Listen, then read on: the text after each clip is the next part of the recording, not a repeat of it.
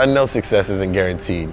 I really want to go out to win a gold medal for the United States of America and perform well. I know the things that it takes to get there, and I love those things. I love the hard work. I love the grind.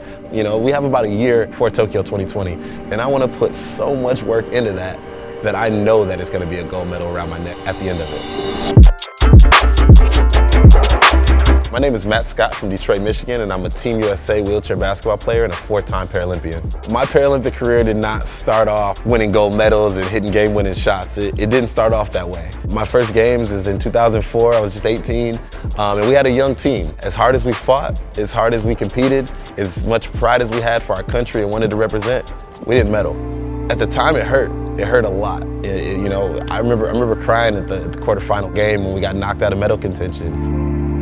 Now that loss gives my story character, because when we won a gold medal in 2016, you could just see where it started to where it finished. You know, it wasn't just like, oh, okay, nothing was given to me. Nothing was given to me, nothing was handed to me. I worked from the bottom all the way to the top. That's another reason why I love to play basketball, why I love to be a Paralympian, why I love to play sports, is because sports has that innate ability to bring people together. And no matter what differences you have off the floor, no matter what differences you have in life, sport can bring you together. And I think that's really that's a universal thing between adaptive and able-bodied. The Paralympic path is a beautiful one. We're able to show the world what we truly can do every time that we strap up into our chairs, every time we take a shot, every time that we get on the floor. We can show the world our true ability within our disability.